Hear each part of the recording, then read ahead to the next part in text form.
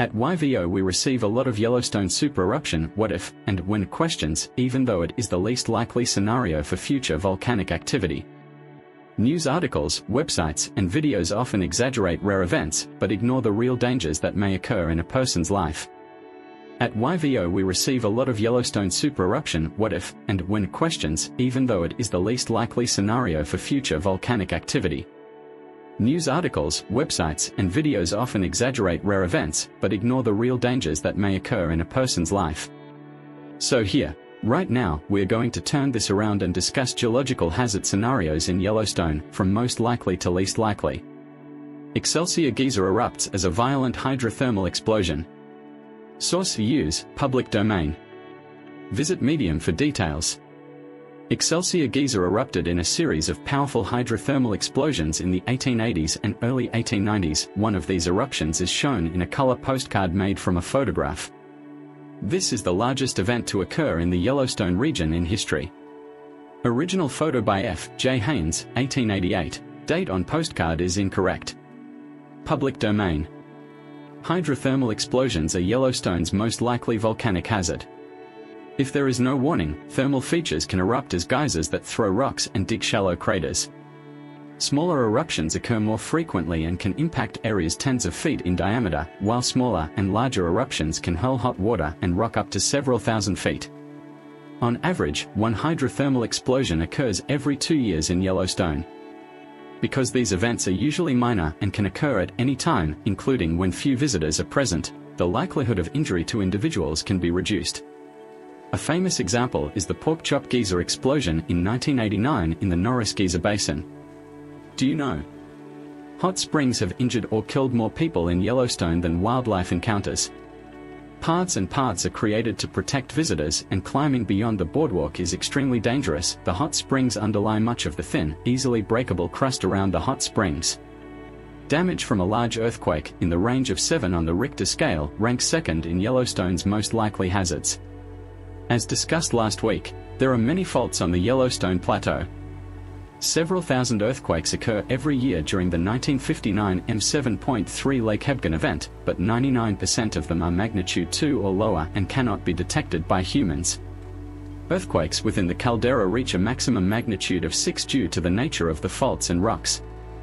However, outside the caldera, regional faults associated with the expansion of the basin and range are capable of generating large earthquakes, such as the Great Earthquake.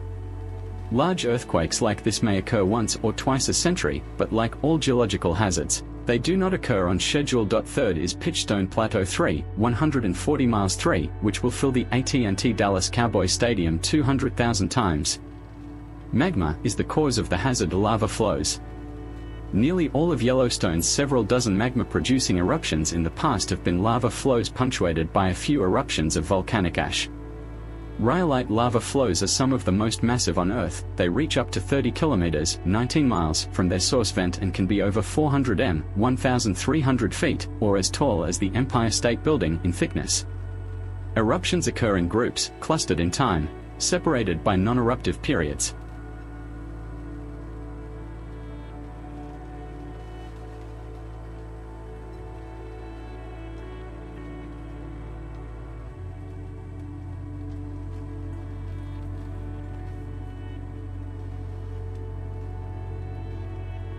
The most recent volcanic eruption in Yellowstone was a lava flow that formed 70,000 years ago. Since the last supereruption, rhyolite lava has filled most of the Yellowstone caldera. Its total flow volume is about 600 kilometers.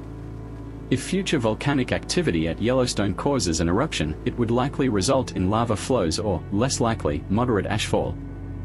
However, we are currently in an eruption lull, and history tells us that these types of eruptions are clustered events. Additionally, current monitoring data shows volcanic activity in Yellowstone is not increasing. Of all the possible volcanic hazard scenarios in Yellowstone, by far the least likely scenario includes a major caldera-forming eruption.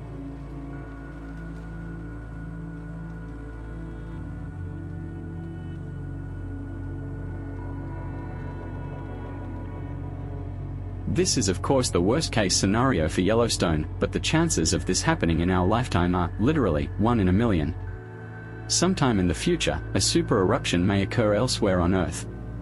But we may have to wait tens of thousands of years before a similar event occurs again worldwide, and it is possible that a super eruption will never occur again in Yellowstone. We'll stop there.